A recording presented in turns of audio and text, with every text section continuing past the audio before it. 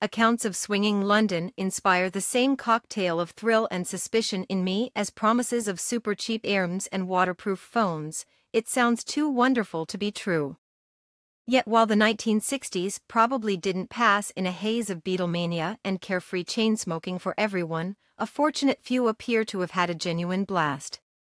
One such unicorn was Mary Quant, the fashion revolutionary who died this week aged 93. Holly Thomas. Holly Thomas.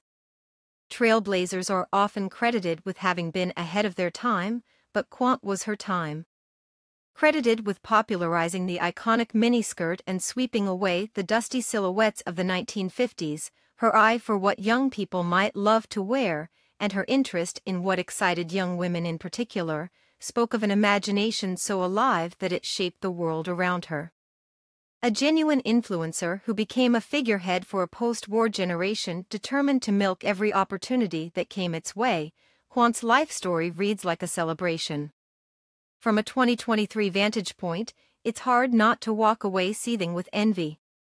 Quant opened her London store Bazaar in 1955 when she was just 25 years old. The daughter of two teachers from mining families, she wasn't born with a silver spoon in her mouth, but she picked up a couple along the way. Her husband Alexander Pluckett Green, who she met while studying art at Goldsmiths College, was a cousin of the Duke of Bedford. Their friend Archie McNair was a lawyer-turned-portrait photographer who also owned a coffee bar. This guy walked so millennial hipsters could run, and evidently, flush with cash too. The trio decided to start a fashion business together, and in 1955, each of the men put up £5,000 to buy a whole building on London's exclusive King's Road in Chelsea.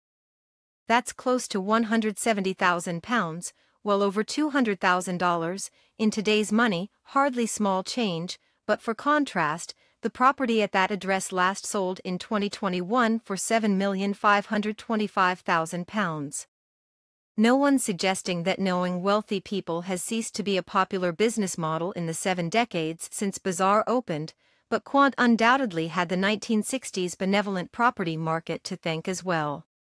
During the first half of the 20th century, the fashion of youth wasn't much different from that of later adulthood. What you wore denoted class, and silhouettes were largely stiff, corseted and uniform. Quant's Chelsea shop exploded onto the scene brimming with the colorful pinafores, short skirts and tights that she wanted to wear, and was swiftly embraced by a generation that fashion to date had underserved. Snobbery, she said, had gone out of style, and her designs were radical but underpinned by a through line of logic. More young women than ever had jobs, and as Quant herself explained, "I liked my skirts short because I wanted to run and catch the bus to get to work." For those unprepared to take a risk on a windy day, Quant made trousers, which had eluded mainstream chic until that decade. Women were making their own money, and as far as Quant was concerned, they should spend it on things that brought them joy.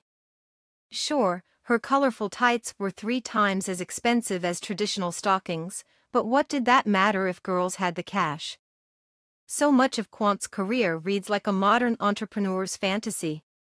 She seized upon the chance offered by new post-war technologies to mass-produce cost-effective synthetic clothes, unburdened by the environmental concerns that dog today's fast fashion makers. Kim Kardashian's cozy collection for schemes famously struck gold during the pandemic, arriving just at the moment that people were confined to their homes. Quant introduced the American idea of loungewear specifically for the home to Europe in the first place, and, like Kardashian, understood the power of her own brand. Where previous designers had sent their creations out into